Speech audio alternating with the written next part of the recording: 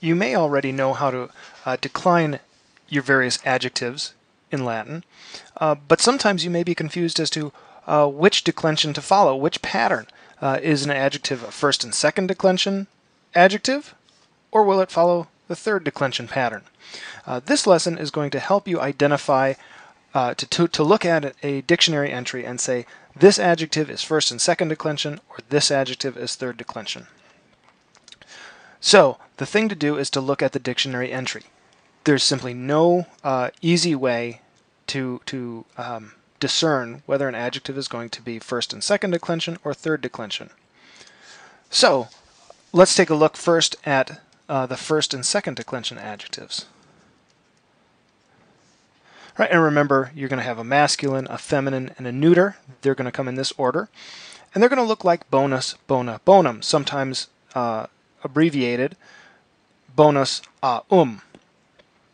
And the place to look really is going to be the second principal part where you see the A. If you see that, then you can know, oh, this is a first and second declension adjective, where bonus is going to decline in the second declension, masculine, bona in the first declension, it's your feminine, and bonum, your second declension, neuters.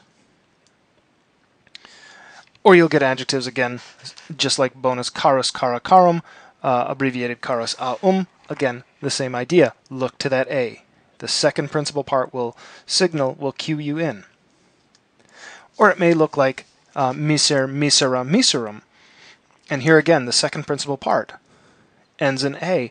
And the key here is this second principal part not only tells you, oh, this is a first and second declension adjective, but also you're going to add the endings right onto miser.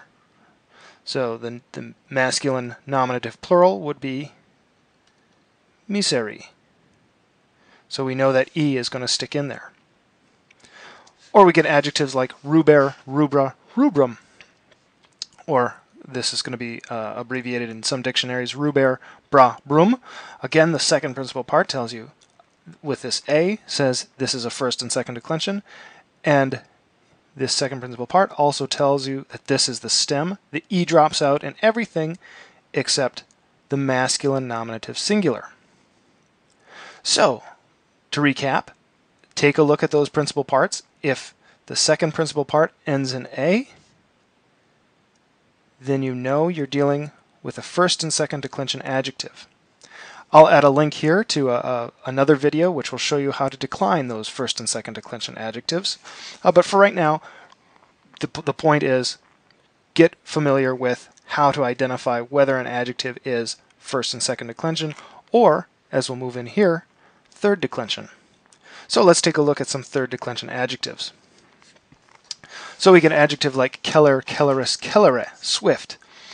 And you'll notice the first principal part doesn't give you a whole lot of help because it ends in ER, just like ruber or miser does.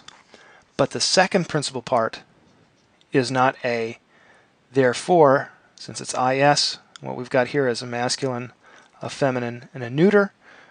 We're dealing in a third declension adjective. And this is one of those that we call an adjective of three terminations. It's got three different endings for the masculine, one for the masculine, one for the feminine, and one for the neuter. Take a look at another one, acer, acris, acre. All right, the second principal part ends in IS, signaling to you, this is third declension. And it also tells you that the E has dropped out. So here's our stem, acer, and we're going to add the endings directly onto that, not onto acer. And again, this is a three termination adjective. We also get adjectives like omnis, omne, all or every. And here I've given you, as the Oxford Latin course does, I've given you three principal parts, but this is oftentimes in most dictionaries, in most textbooks, you're going to get just two principal parts. We'll call this an adjective of two terminations. And you get omnis, masculine, feminine, and neuter. And the key here, if you see these two parts, again, the second principal part does not end in A. We've got two principal parts, or here three, so the second ends in IS if we look at these three. But the two not in A as a first and second, so we know this is a third declension adjective. A third declension of two terminations. Another one we get is fortis, fortis, fortes, fortis, fortis, forte. Oftentimes in dictionaries this is much more common to just say fortis, forte, masculine, feminine, and neuter. And you see this E, and you know you're in a two-termination third declension adjective. Or ingens, ingentis. Now this second principal part ends in is.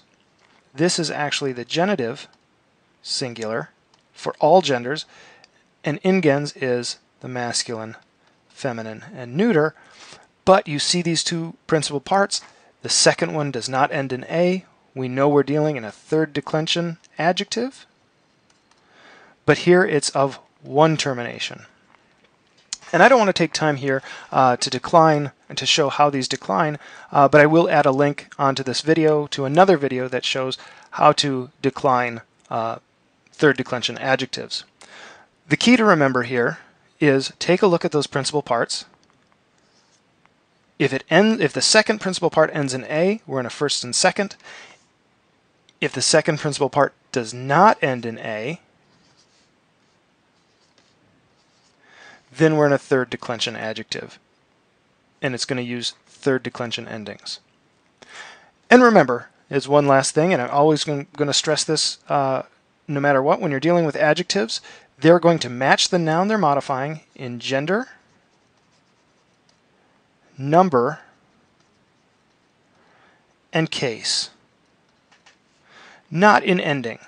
So a first and second declension adjective could modify a third declension noun, a fourth declension noun, a fifth declension noun, and the endings aren't necessarily going to be the same, just as a third declension noun could modify, third declension adjective, rather, could modify a noun of the first and second, or fourth, or fifth declensions, and the endings aren't necessarily going to be identical, but they will match in gender, number, and case.